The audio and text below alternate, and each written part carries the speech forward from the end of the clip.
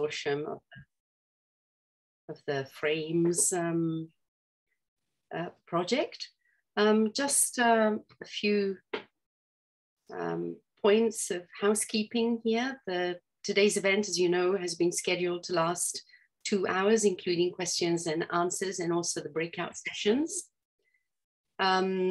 We invite you to introduce yourselves in the chat, and feel free to use the chat also for any questions that you have during the presentations, during the talks, and we will try to respond to them either in the chat or the speaker as soon as they finish speaking.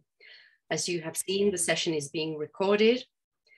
We might also take screenshots during the event to put them on our website. So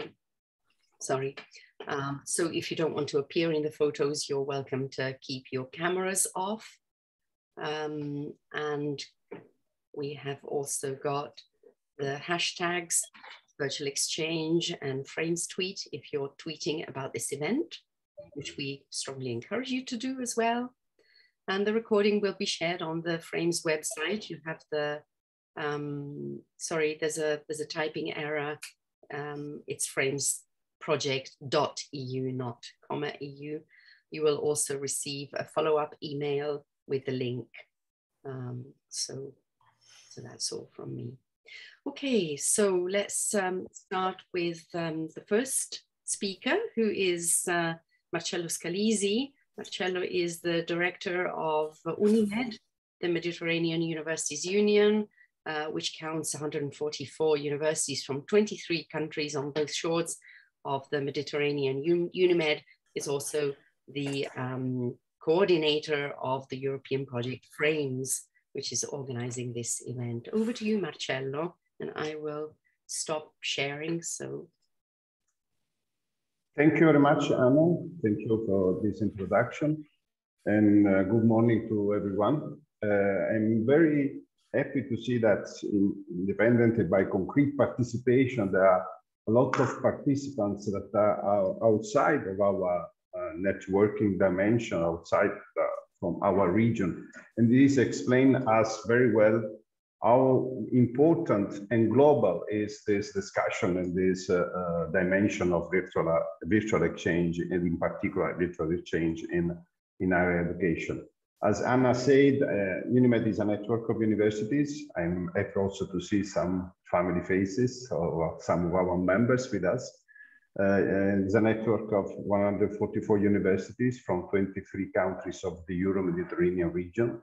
We have members, universities from Southern Mediterranean, North Africa, Middle East, and from the European Mediterranean countries, but also we have members outside of the region, from the Gulf, from Northern Europe, from Finland, for instance, and also from Western Balkan, from Albania, but also we have some members from Iraq. UNIMED did a very interesting experiences in virtual exchange with the previous call launched by European Commission on virtual exchange in Southern Mediterranean region. We did 3 years of work jointly with other important members, and it was an amazing experience that was launched before COVID-19 arrived.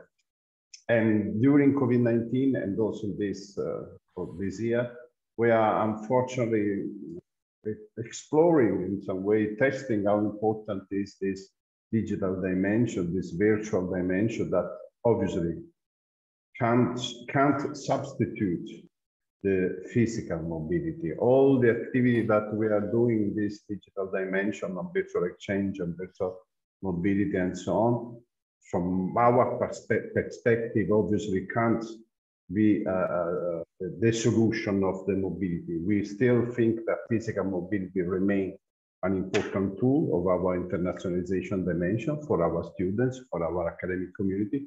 But for sure, virtual exchange is something that can add an important experience in this, an important tool, in particular looking, for instance, how to improve the north-south mobility, looking at our region.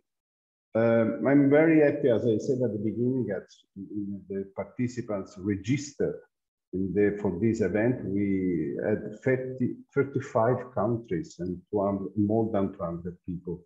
Again, I think that we have to insist on this and to explore more and more how to introduce virtual exchange in academic programs, how to help universities to be more active in this dimension. And as you know, the European Commission, through the new call of Erasmus Plus, is in some way trying to enlarge this dimension to this opportunity, this tool also to other regions, to other third countries, not only Southern Mediterranean, but also the Sub-Saharan Africa, Western Balkan, and so on. I think that I can stop here. I would like just to thank all the partners of Frames project, which is an amazing experience that we are coordinating. Thanks to Cristina Stefanelli, first of all, which is our coordinator of Frames project, but let me thank Uni Collaboration, Sharing Perspective, the University of Girona, the University of Siena, that are two of our members, and the University of Limerick, which is not still our members, but why not? Probably they would like to join in the future.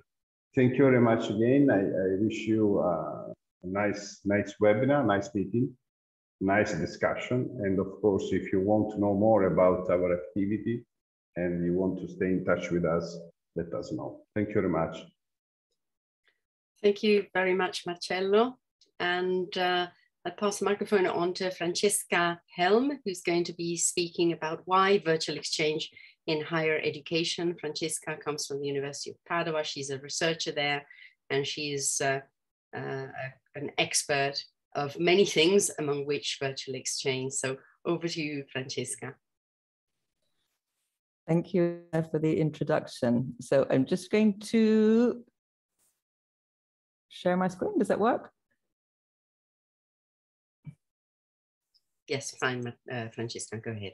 Okay, so I've been asked to talk about why virtual exchange, and of course I'm a great believer in virtual exchange, but and I imagine I'm preaching to the converted in a sense, but I'd like to explore with you today some of the reasons on different levels, just to make sure we're on the same page in terms of what virtual exchange is, and one of the common kind of confusions is the distinction between virtual mobility and virtual exchange. So while virtual mobility is about the use of ICT to obtain the benefits as one would have with physical mobility, but without the need to travel, and focuses on the cooperation of educational institutions and the recognition of achievements, virtual exchange is very much centered on the interaction and communication between young people, between students who are often geographically separated.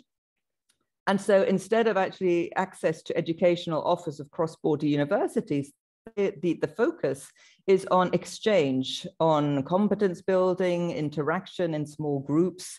Administrators implementing these concepts in higher education, however, are confronted with a variety of organizational, didactic, and administrative challenges. So it's an educational practice, and I'd like to focus very much on virtual exchange as this kind of pedagogic approach to exchange.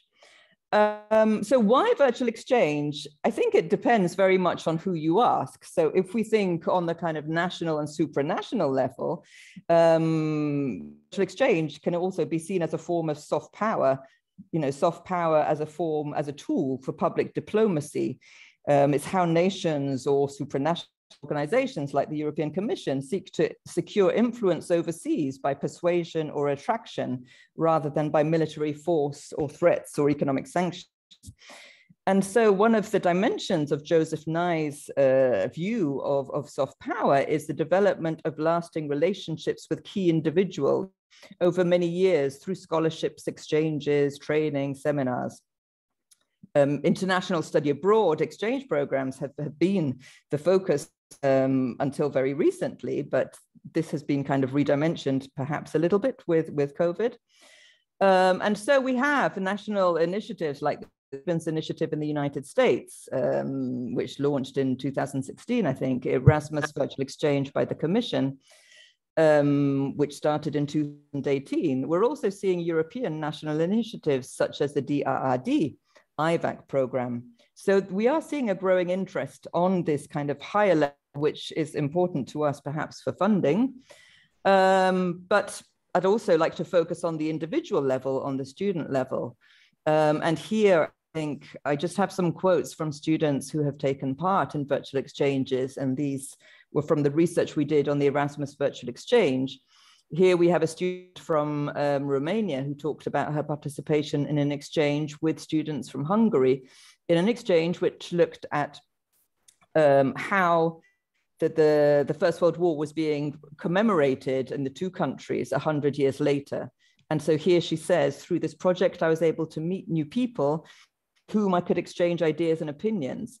The subject allowed me as a Romanian history student to see another side of the discourse regarding these events, and made me realize that such controversial events can't be analyzed just from one perspective. It also helped me refine my teamwork skills, but also time and task management capabilities. And here we have a couple of other student perspectives. So again, this idea of virtual exchange providing an opportunity to position yourself, understand that there are other positionings. I see the world from a Western Europe perspective, a Western Europe person point of view, and that is definitely not the only perspective. I could see that each country has a different way of thinking than me. And another one, a student who couldn't afford or participate in Erasmus Mobility, but managed to get in touch with people around the world to share thoughts and ideas. So we have these kind of very high level and the student level, but I to focus perhaps on the institutional perspective. Why internationalize? And but I'd like to look at this critically. So internationalization, so virtual exchange is a form of internationalization at home or of the curriculum. But we very often forget to ask why internationalize and why virtual exchange? So internationalization has become a catch-all phrase used to describe anything and everything remotely linked to the global, intercultural, or international dimension of higher education, and is thus losing its way, wrote Jane Knight a few years ago. In response to this identity crisis of internationalization, she proposes not to revise the definition of the term, but rather to focus on examining the fundamental values underpinning it. So why? What are the values behind virtual exchange and internationalization? And in response to this, Sharon Stein, Vanessa Andreotti, and other scholars, they kind of developed a framework looking at 4 articulations of internationalization in higher education. So we have the internationalization for the global knowledge economy, about improving individual and national economic advantage within the global knowledge society, which is a very mainstream, perhaps near view of internationalization.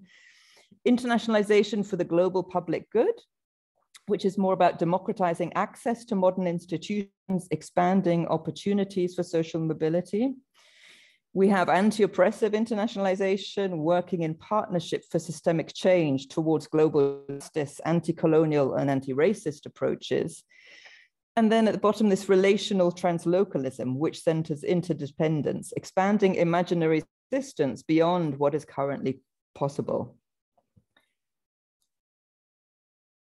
So if we look from the employability point of view, we have the idea of graduate attributes. What do we want the students to come out of university with?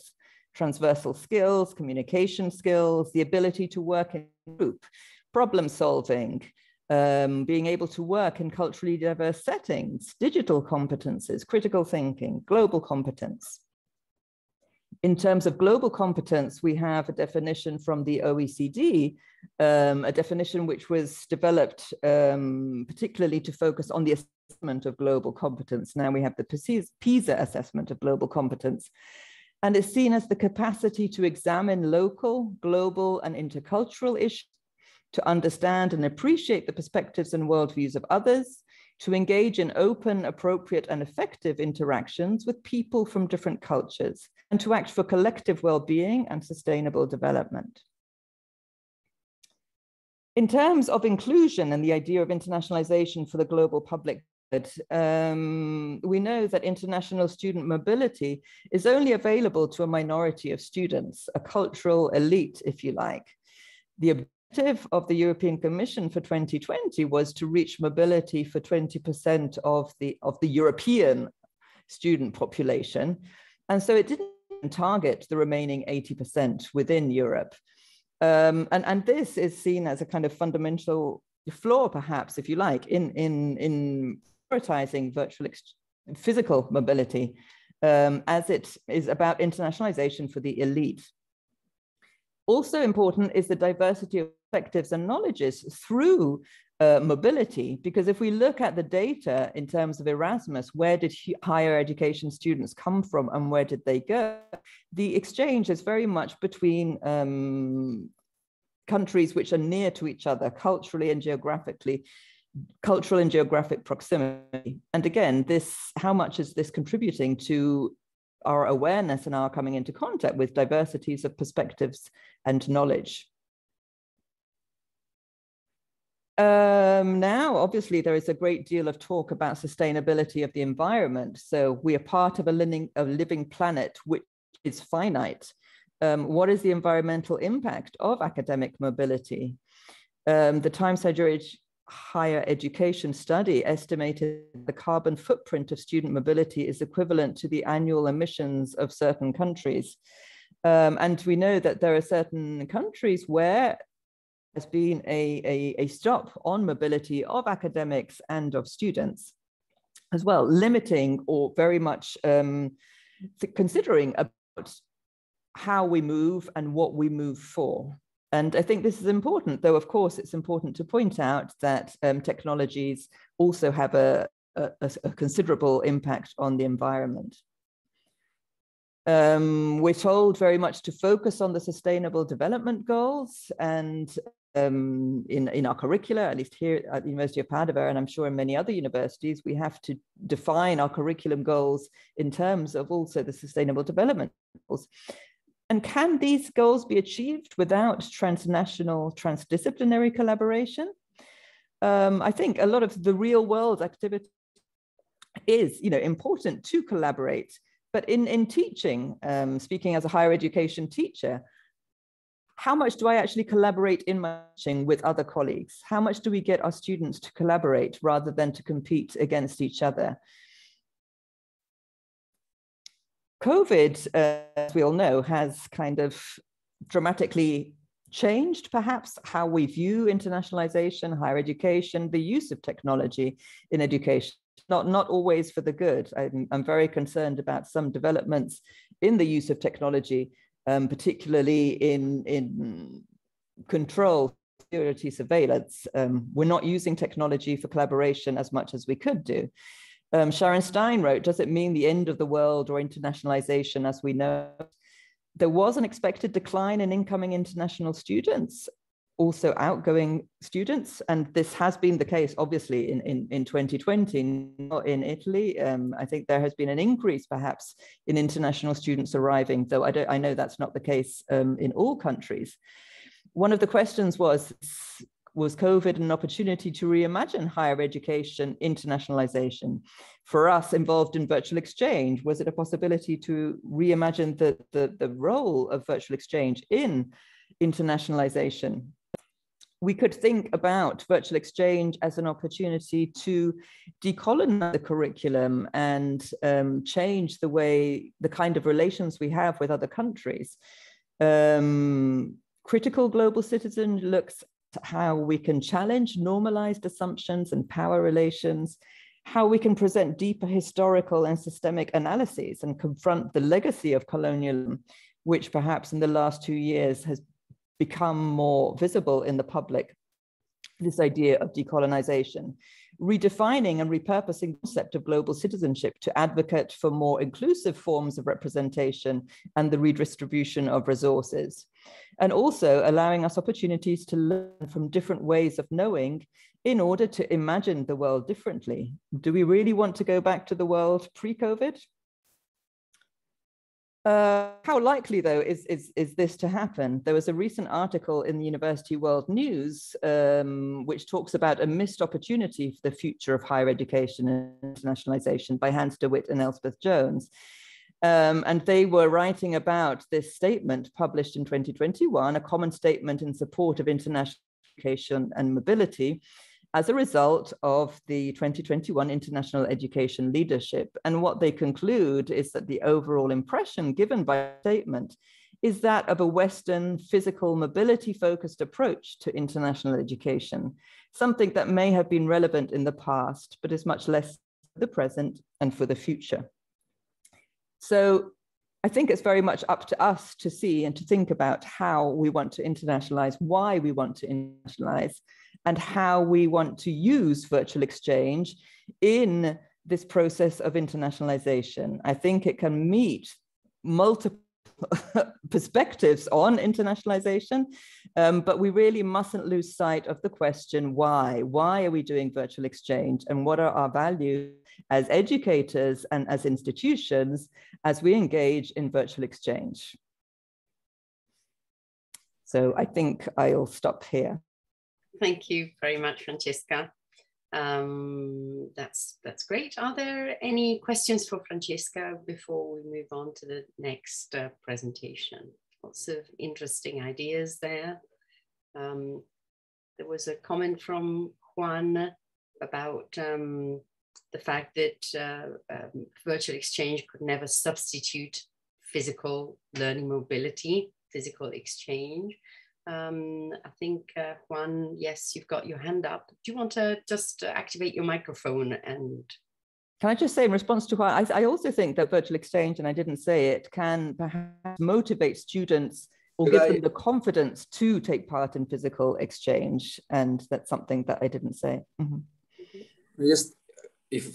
Well, first of all, Francesca, thank you so much, because it was extremely interesting. I mean, from our perspective, right, just because you mentioned the 20% target and everything, and also considering the student comment and then the inclusion and mention of this, the only risk that I see when we take that narrative of like, yes, 20% is too little, it's a very reduced target, and then even students considering, oh yeah, I couldn't go mobility because I don't have the money, but then at least I participated in virtual exchange. I think we should shift the narrative a bit in that regard. We should understand that virtual exchange, as you were describing, is a fantastic internationalization tool that all the students should have access to. And at the same time, we should see it as a very good pathway to start participating in physical mobility while advocating for bigger targets, especially for those that struggle the most to participate in learning mobility, right?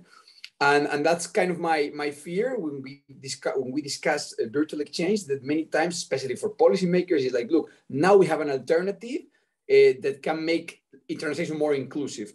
But I think that's not really the right approach. I do not think that you're actually saying that, but I just think that's very important to actually put this message, right? To push this message forward. They are complementary, and we can actually improve internationalization at large when we deliver quality virtual exchanges, and we can push for more internationalization that is attractive for all students. So it was only that small comment. Thank you so much again. Yeah, no, I mean, I agree, Juan. I think it can certainly improve the quality of internationalization. I think it is a complement. I don't think it's a replacement, but I think that it's, again, we have to think about why mobility, so why virtual exchange. I think they're interlinked. Mm-hmm. We have another question from Sergio Di Sano. Would you like? Yes, my question is this. In my department, and we have a degree of a master degree in psychology, we are involved in a blended intensive program. And one discussion was about the topic.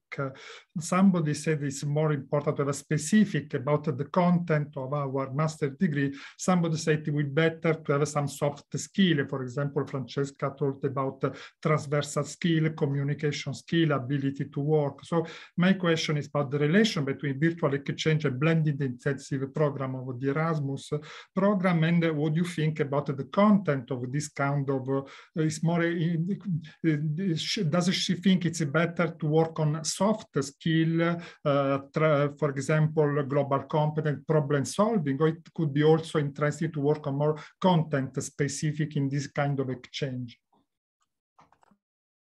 I think that there's often a tension between the content and the skills, and I think both can be met. Okay, too often the focus is only on content without thinking about the value of virtual exchange. So if you are engaging in an international collaboration, you're having students interacting with other students, there needs to be a purpose for this. And the purpose isn't only accessing the content.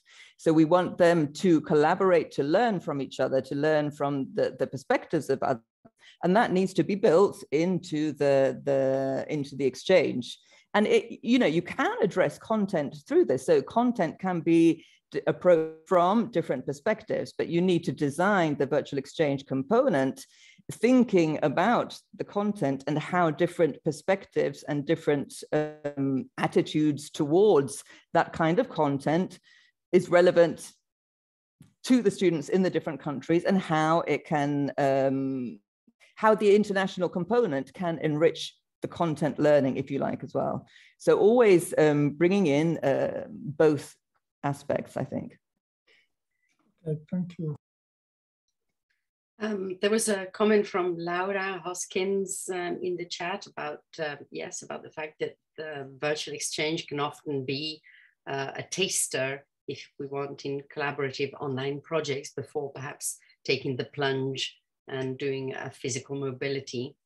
And Marie-Thérèse also mentioned that we're at a turning point of VE and internationalization due to the pandemic opportunities and our collective past experience of VE. So it's important, obviously, we don't like to talk about the benefits of COVID. COVID has mostly had very negative effects, but perhaps simply the fact that this period has opened up opportunities, at least to start thinking things differently, which is what you were saying, Francesca. To reconsider things rather than simply think, okay, as soon as this finishes, we're just going to go back to exactly what we had before. This is an opportunity to rethink.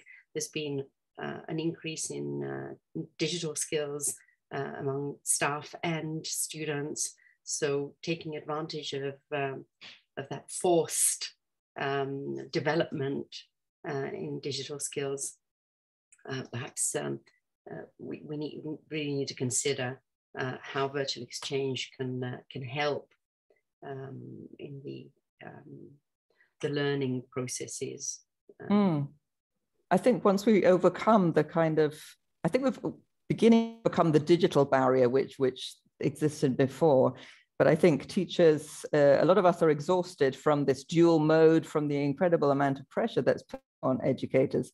Once we kind of overcome the present challenges, then perhaps as educators, we might be able to think about, using technology to nationalize our courses in constructive ways, to engage in collaborative teaching, to have students take part in exchanges which, also the dialogue-based models, which involve students from multiple countries, from huge networks, and they will be happy to use technology also for that purpose. I don't think we've been seeing enough of that use of technology at the moment. I think a lot of it has been kind of survival and exhaustion.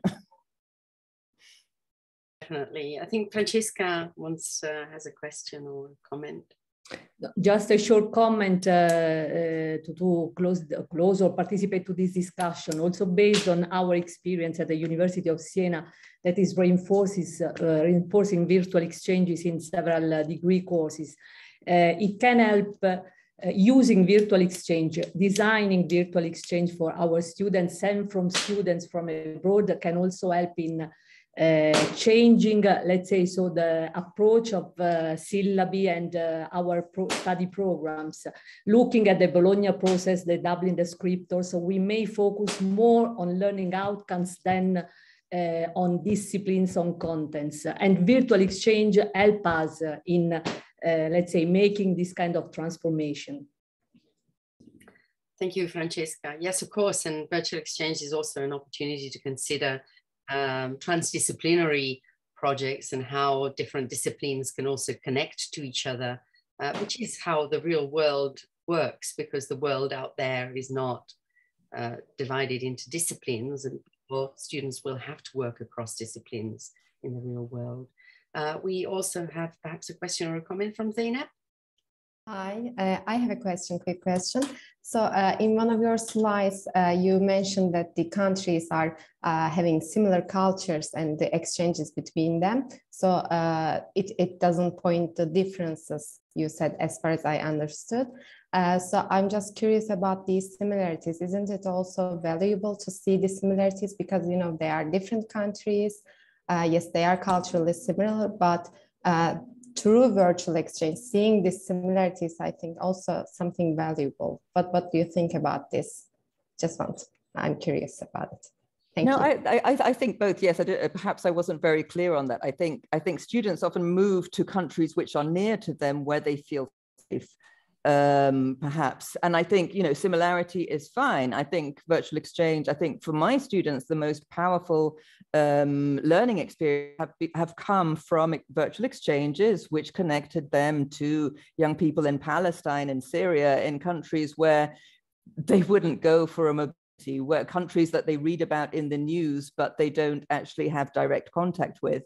And here, I think, you know, yes, we're all human, and talking about our similarities, finding common ground to a degree is important. But I think we also need to understand difference, to engage difference, to look at difference on multiple levels and feel comfortable with it to a degree. So I think using virtual exchange for this kind of diverse experiences and getting to understand, you know, parts of the world which are perhaps further away from us, which we don't interact with so often, is so another of the, you know, possible reasons why one might want to do virtual exchange. And one of the I suppose, most significant impacts that I've found students having through virtual exchange. Thank you. Yes, and this connects also to what Mariam has just written in the chat about the fact that virtual exchange can foster connections with peers from faraway countries where, you know, they wouldn't necessarily go to on a student mobility, physical mobility. So that's also important to bring in the dialogue, also the voices of those students who come from countries that perhaps wouldn't be able to take part in physical mobility, or where our students would not go to on a physical mobility.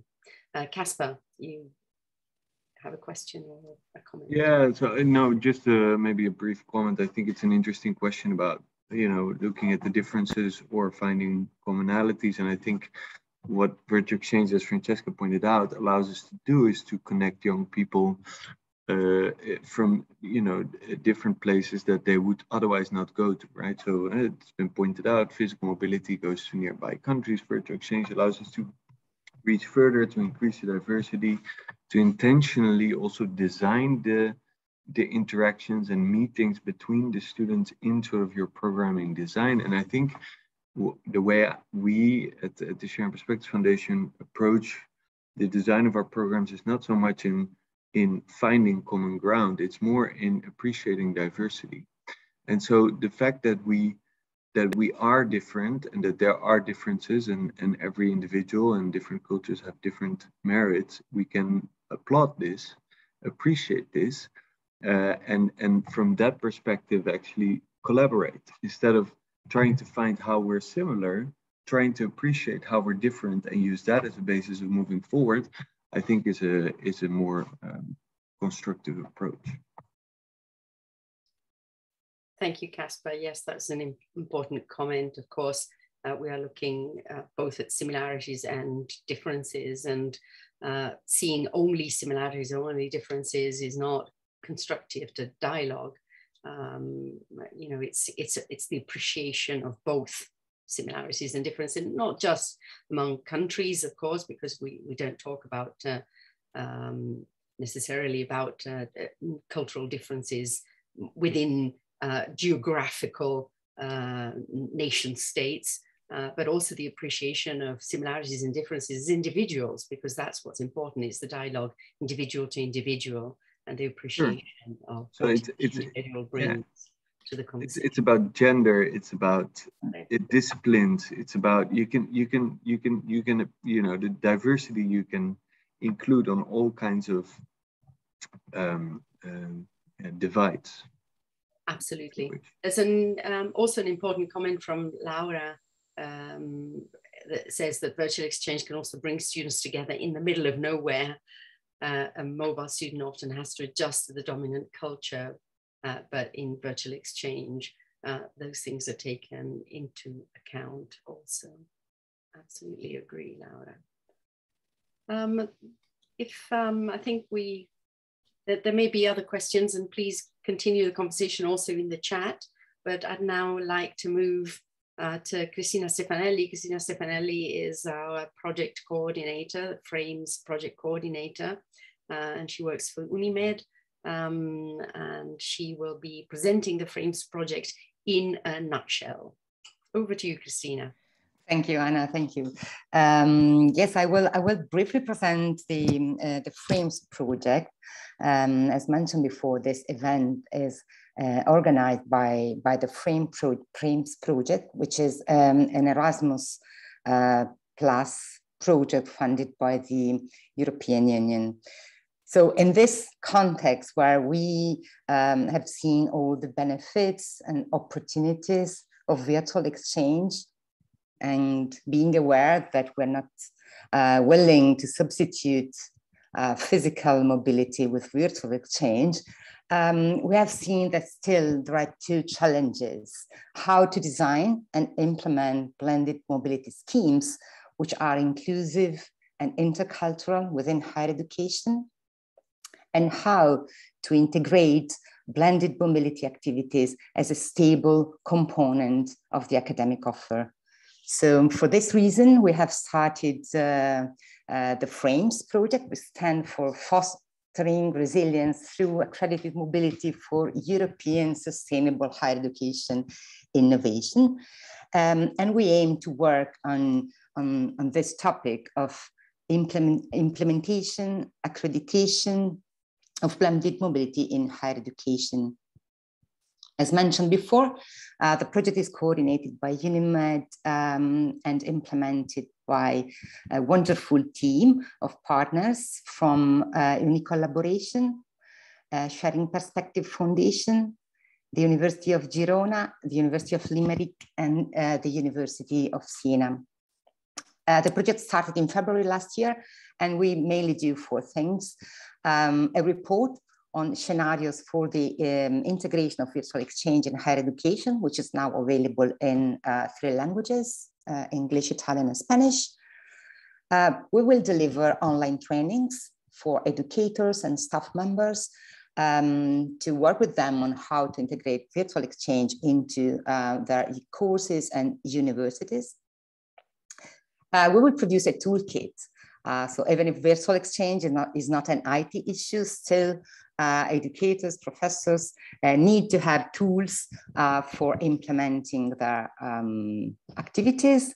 So we will provide a toolkit of tools, softwares, but also methods to implement virtual activities. And finally, a strategic framework, which will be led by the University of Siena, on how to integrate virtual exchange at the strategic level of higher education institutions. We have run already a pilot training, and the new one is planned for May. Sarah will go more into the details. We will organize other events like this throughout the project, and there are many ways for you to get involved. There is also a section on the project website for you on how to get involved and which are the opportunities for others in participating in what we are doing. I give the floor to you, Sarah, for going into the detail about the scenario report and what is next. Thank you. Thanks a lot. And I do apologize, but I have both kids on quarantine. So if you see people in the background, it's just my kids coming here. So very briefly, can you all see the slides? Great. I will focus on the first two outputs we have been working and we will be working on in the following months. The first one is precisely the report on the scenarios for the integration of a virtual exchange in higher education, which, as Christina was saying before, is already available online. And I wanted to give you in a nutshell a very brief overview of why and how it has been created. The first aim was to show how virtual exchange has been integrated and accredited by higher education institutions through selected cases. And I think this is the added value of this report. It is aimed at higher education institution staff, be it teaching or administrative staff, interested in implementing virtual exchange, in integrating virtual exchange at higher education level. And it is based on a pattern analysis methodology, meaning that we have both carried out desk research, and the primary sources have been the Evaluate report. Evaluate has been another project dealing with virtual exchange, plus a collection of case studies on virtual exchange, and an open survey. We circulated this survey among various higher education institutions and asked any interested staff to present and illustrate their example of virtual exchange integration.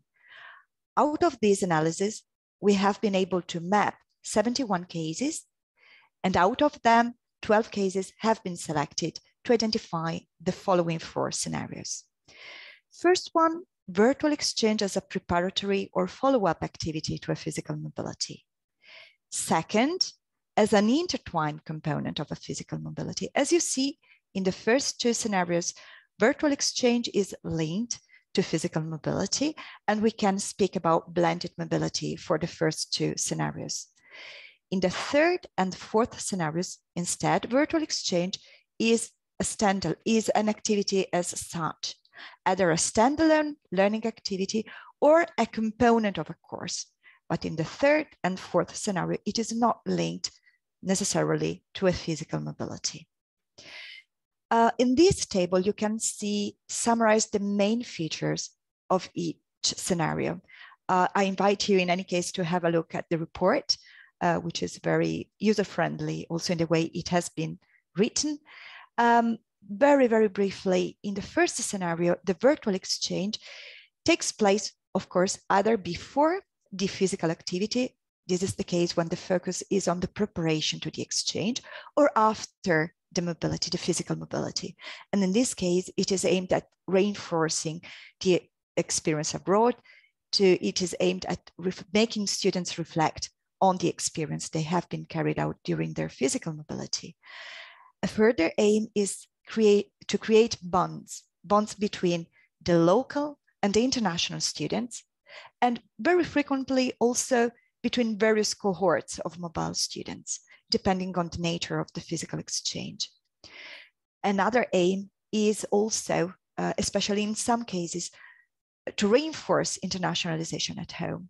And this is the case when the virtual exchange is offered to future prospective students, incoming students, and to all local students. Moving on to the second scenario, here the virtual exchange is intertwined with the physical mobility, meaning that it is always part of a specific initiative. It can be a summer school, it can be a specific project, it can be a challenge-based initiative. It may take place, not necessarily, but it may also take place while the students are abroad. In this case, it can be a while abroad module. I'm always referring to the virtual exchange. And the virtual exchange activities as such are in any case linked to the physical mobility. In the third scenario, we have instead the virtual exchange recognized as an individual activity offered within a degree as practicum, focused on more practical activities, or offered as a compulsory elective course or a general course. Very frequently, there are higher education institutions setting up sort of an umbrella of courses like transversal competencies, intercultural competencies, general courses, whereby they include various activities. Among them, virtual exchange can be offered as a standalone learning activity. And the main aim is to support internationalization at home and inclusion. In the fourth case, the virtual exchange is an integral and required part of the course, be it a traditional or online course. And the recognition is linked to other course requirements. This is a first important aspect.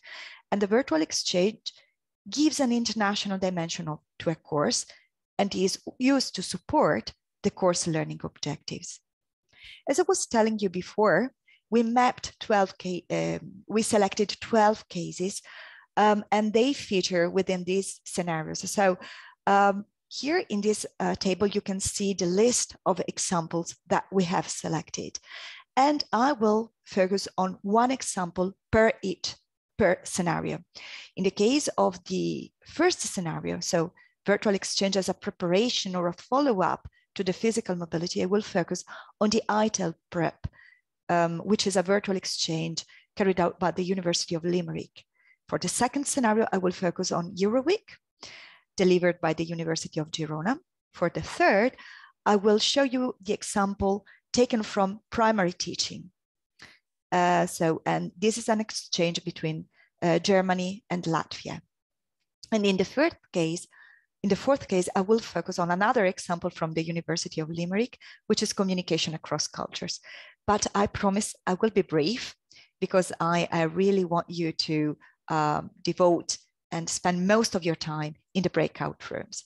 So in a nutshell, in the ITEL preparation project, we see undergraduate students from various disciplines. And more specifically, we have students studying English in Spain and studying Spanish in Limerick. And they are set to go on their period abroad. And to do so, they complete a series of telecollaborative tasks, working in pairs in small groups over 8 weeks on various topics, mostly on expectations about living abroad, comparisons between the university life and academic systems. What are the major benefits of this exchange? And I do apologize. I know that there are colleagues from Limerick here, and I feel very sorry to summarize this, about summarizing this virtual exchange in such brief words. But if we focus on the most important advantages, I would for sure mention the psychological preparation, mainly reducing anxiety and increasing motivation of students. Second, establishing long-lasting links between the two cultures. And third, the authentic linguistic practice.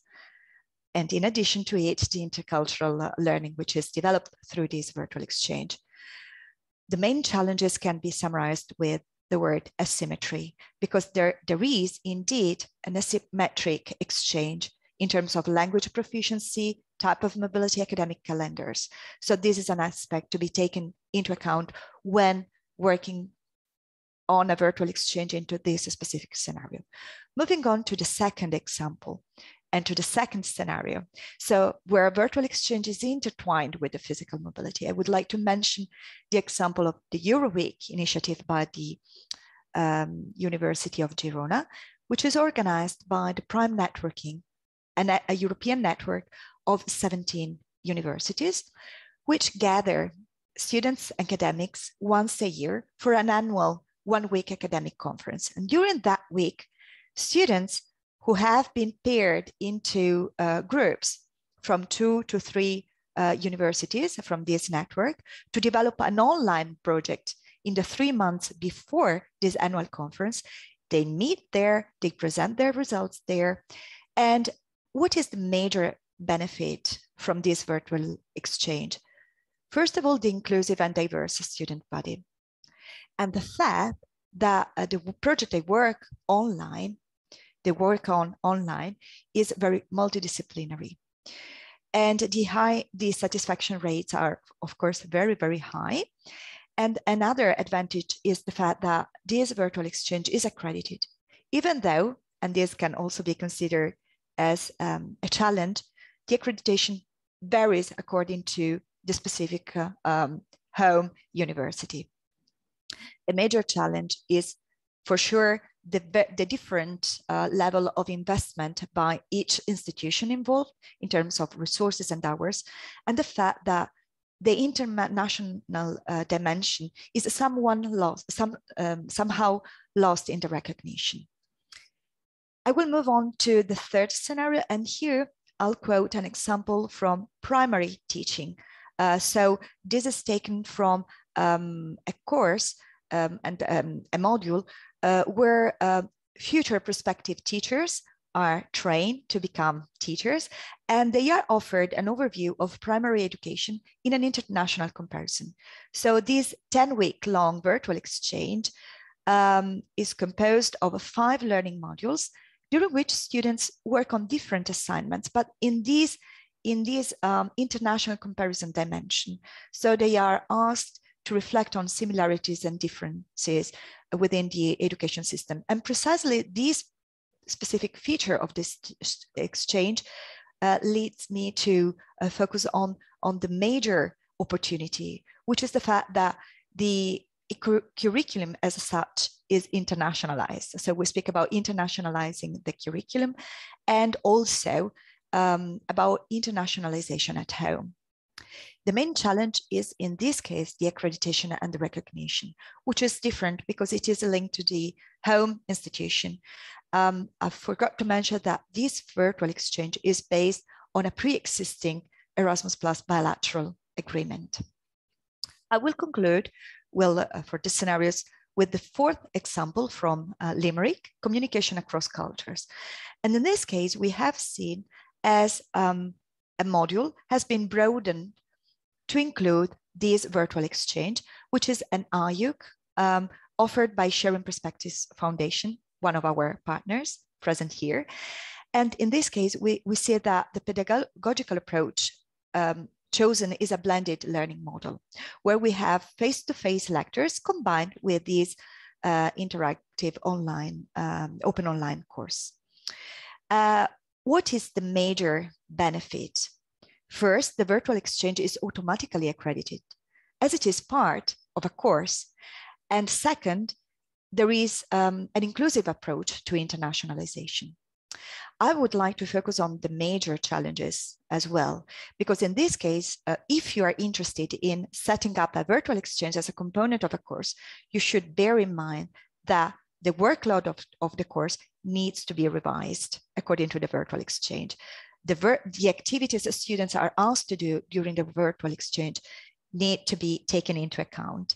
And in the same way, learning outcomes of the virtual exchange and of the course need to be aligned.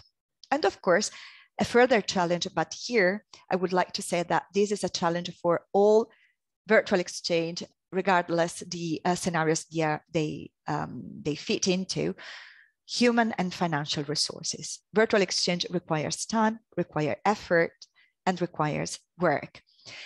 But I would like, if you are interested to know more about these scenarios, of course, you can have a look at the report, but this will also be part of the training course we will deliver in May.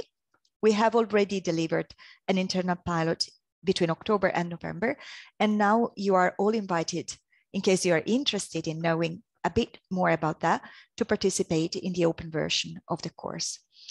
And in this slide, which is my last slide, I promise, I will just summarize the main features of the open online training course on virtual exchange and blended mobility and integration. The first aspect is its aim. So the aim is to develop participants' capacity to design, implement, and assess and multiply relevant mobility schemes enriched by virtual exchange. It will be held in May, and it is addressed to internationalization staff. And by internationalization staff, I mean all the staff working in the field of internationalization, administrative staff, staff with management roles, educational leaders, IT staff. But as you may see, there are various offices which may be concerned.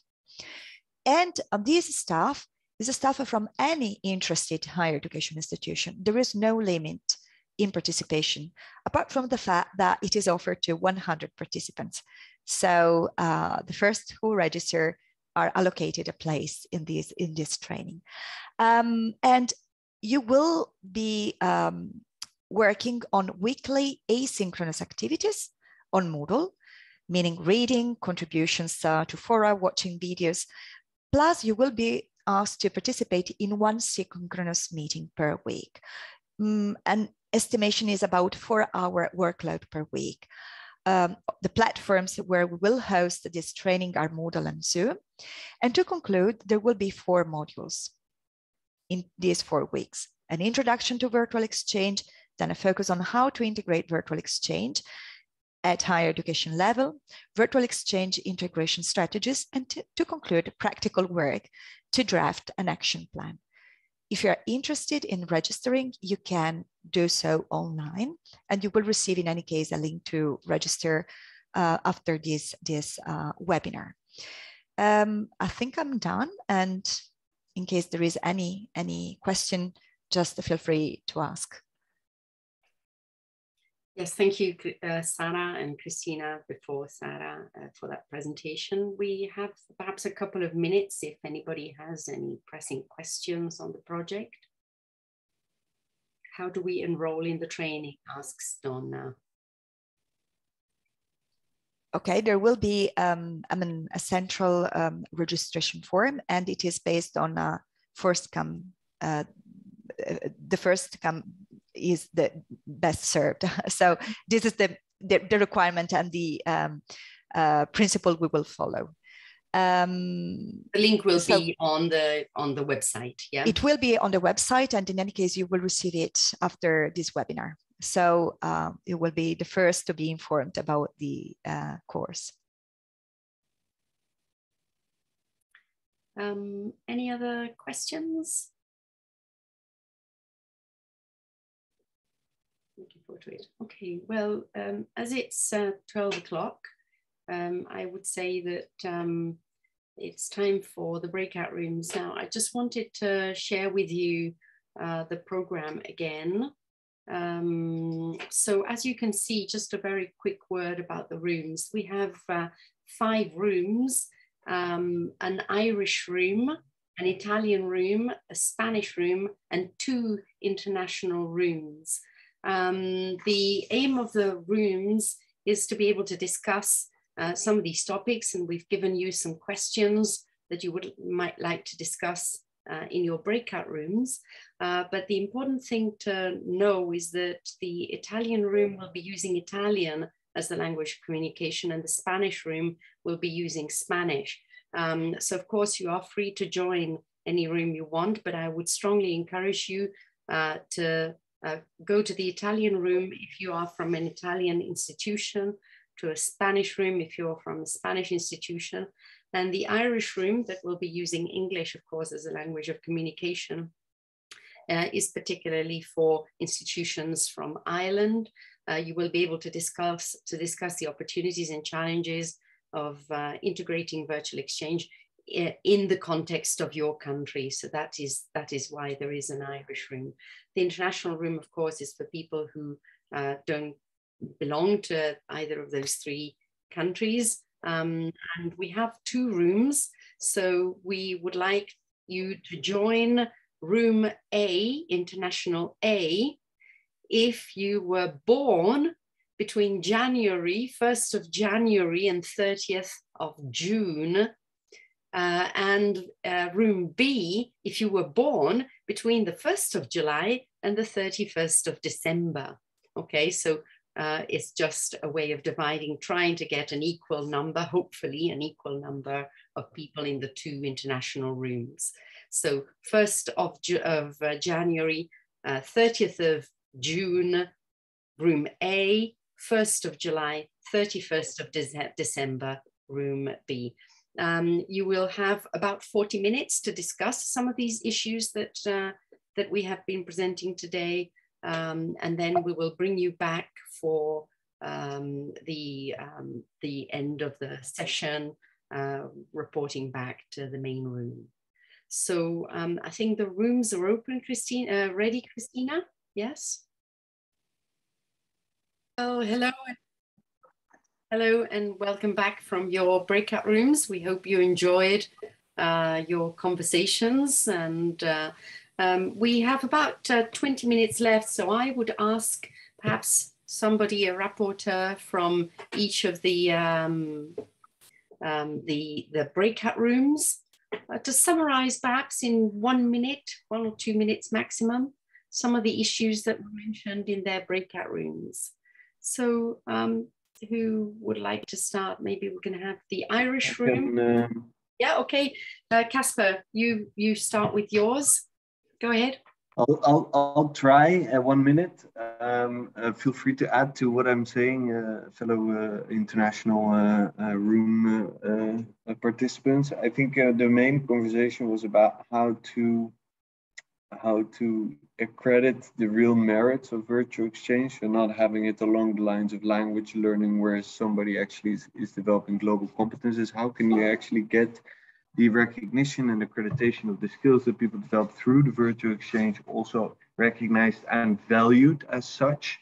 Was a conversation I think we spent a bit of time on that, linked to how do we then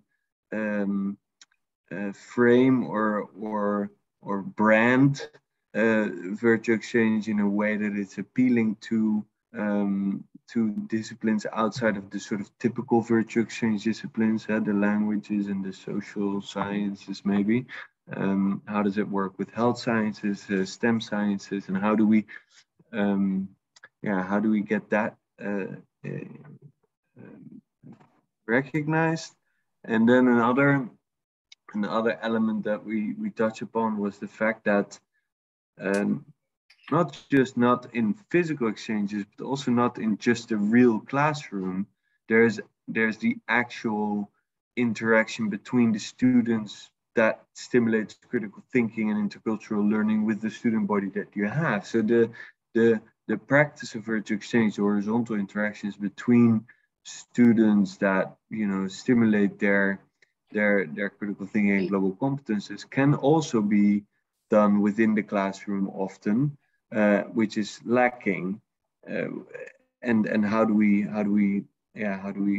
try to bring the learning from the virtual exchanges into regular teaching methods as well? I think within the time frame that I have, I hope I've touched upon the key points of our conversation, but otherwise, please feel free to. Thank you, Casper. Perhaps we can have the other international room. So Anita, I would actually ask you to summarize briefly some of the things mentioned in the second international room. Yes, so we had a lot of challenges we faced. So I had to remind that, like how good it is, especially when it comes also to inclusion and accessibility, and that open classroom, how good that is. But we also, I think the big danger was that it's not a replacement for actual mobility. So the fear that it might be looked at as a complete replacement. And the big challenge obviously is the time for teachers, the funding. So you might get funding to set it up, but how do you make it a continuous project that is going to be funded? Also that in some countries there is no awareness around virtual exchange. That's why it doesn't even start. And a very interesting contribution was from Fayez, who's from Jordan, who said that in Jordan, virtual learning is not accredited. So they even have to go to a higher level, to the political level, to make sure that virtual learning is accredited. So they're or approved. So they have to face even a more challenging task there. If anybody wants to add something, please feel free. Thank you, Anita. That's great. Maybe we can have the Irish room next and have a summary of that. Okay, so the Irish room was a small room, but very diverse, because we had people with different experience of virtual exchange, people who've never implemented virtual exchange. So we had a very nice conversation, first of all, realizing that there is many ways to implement virtual exchange. So that was our first point. And then based on people's experience, was discussion about how the institutions recognize the work of the practitioners, and also the recognition of the exchanges when you implement it in your courses. And then, yeah, we talk about badges also, and sort of the ground practices of the practitioners and all the opportunities. So I would say the third question about what are the opportunities and challenges, we kind of focus on the opportunities and so all the positives. And then we had somebody from EIL Ireland, which they do exchanges based on the development of the global competence. So we had also the other side, not just language exchanges, which was most of the members of the room. So it was really enriching for everybody, I would say. Thank you, Marta. That's great. I would now move to the Spanish room, because there was another small room, Alicia. Maybe you can just report back on that before we give the microphone to the Italian room, which was the biggest of all. Thank you, Anna. I have to say it was a privilege to be in this small room, because we had a student perspective, which is extremely valuable for us. We had a dean, we had a responsible of the international office of one of our faculties, and the responsible, also a leader of internationalization and home activities. So we had very diverse profiles, which was a very good learning process. We discussed the importance of having virtual exchange as part of the institutional strategy for it to actually be implemented and to be of value. I would like to mention the student perspective, in this case from Angela. She said that once it was an part of the institutional strategy, the students valued the experience more than when it was just one teacher doing a thing in their class. So I found that comment very, very interesting as well. We also discussed about how virtual exchange can empower students to participate in mobility. So for institutions where we have small numbers of outgoing students, how important it is to provide them with different options so that they can taste what international mobility might look like and feel like, and then empower them. And then if they want to go later on or during their studies, but we've given them the competences and the confidence to do so. And as to the challenges, the main big, huge one is recognition both for students and for the academics. So the time for academics that they have to put into creating a good and valuable virtual exchange activity, and for the students participating in this new methodology that maybe is added on to their coursework. In this, I would also like to mention the students' perspective, where she said that the importance of having a good design of virtual exchange so that the workload is a good experience and not becomes just too much crammed content and not an experience as such, where they can integrate all the learning outcomes that have been designed for this activity. And I hope I did 1 minute or a bit more. Thank you. That's great. Thank you, Alicia. Okay, so finally the biggest room of all, which was the Italian room. Can we just have your summary from there? Francesca, I guess it's my turn. So yes. We have been discussing quite a lot on all the issues of the 3 topics. I made a summary in 7 points. The first one is the need and the opportunity to have the recognition of the virtual exchange at a strategic level. So if you do so, then it can be easy for professors and degree courses to plan and to design a virtual exchange and to propose them to the students. The second issue was how to motivate teachers, professors, because they are not always willing, but not even aware of the value of this experience for their students. The third thing is, was already mentioned, is the recognition of the credits. So there must be someone who designed the learning activity within the virtual exchange, but also have a knowledge of a right balance between the work students are asked for, but also the number of credits that can be recognized. And that requires, this is the fourth point, a strong cooperation with the administration and didactic office, because they are the ones that formally and bureaucratically speaking are in charge of the learning agreements and all the procedural things. This also is valued if it is made within the frame of the internationalization of the degree course, because it's one of the key points for, in Italy, for instance, for the accreditation and evaluation of the degree courses by our Ministry of University.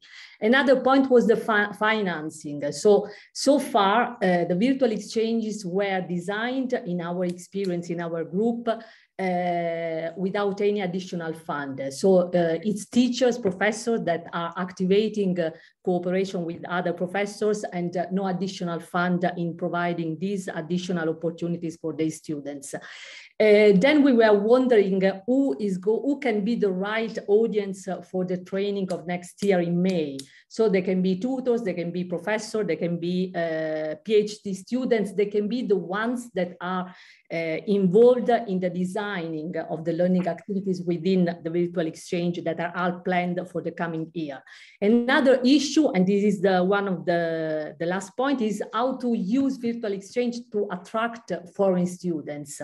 The colleague from Chieti raised the issue because it's, I mean, he found difficult to use it to attract students from abroad, while it seems that virtual exchange so far is quite good to motivate and attract Italian students to be involved in.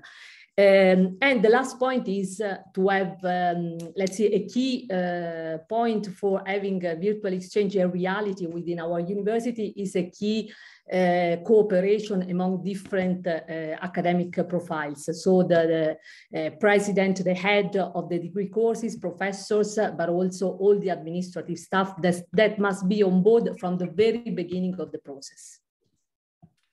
Thank you, Francesca. Some interesting points there from all the rooms, the importance of involving many different figures within our universities. So making sure that the process is a top-down, but also a bottom-up approach to the integration of virtual exchange. Interesting to hear from the student that somehow the students are more motivated when it's virtual exchange is integrated within the strategy. And I would say perhaps when virtual exchange is integrated also within the learning objectives of the course that they are doing. If the students see what the purpose, understand the purpose of taking part in a virtual exchange, and this brings me back to another comment, I think it was from Casper, of how to make sure that we don't lose, of course, the content of any course is important. That is why students are doing a course. That is why professors are interested in the course. But there is a whole aspect that has to do with soft skills, with intercultural learning, with digital literacy, which is so important right now. So many other transversal skills that are also important, but those also need to be integrated in the learning objectives of the course. If they are just seen as, you know, a bonus, a plus thing to have, but, you know, the important thing is the content, then the students themselves may feel less motivated to take part. So the integration of all those objectives that are clearly stated in the learning objectives of any module. That's very important. We still have a couple of minutes. I don't know whether anybody wants to add anything to what has already been said.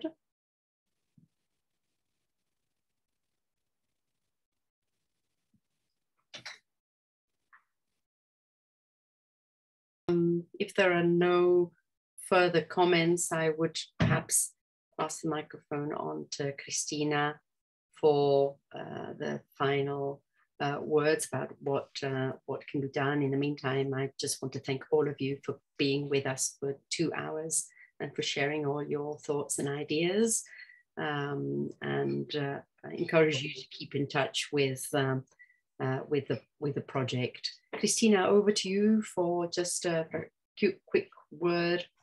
Thank you, Anna. Thank you. Wonderful moderation, so smooth and relaxed. Thank you so much. And what a wonderful morning. Thank you, everybody. We will keep in contact. We will send you an email with the recording and the follow-up questionnaire and the links to the upcoming training if you would want to join or distribute it within your universities and networks. I would like to thank all the participants and all the wonderful partners in the FRAMES project. Thank you, Francesca, for your keynote. Thank you, Anna, Alicia, Anita, Marta, Sarah. We are a really great team. Casper, Juliet, thank you, Anna, Francesca, and Luca. Really great working with you. And thank you, and Merry Christmas. Thank you very much.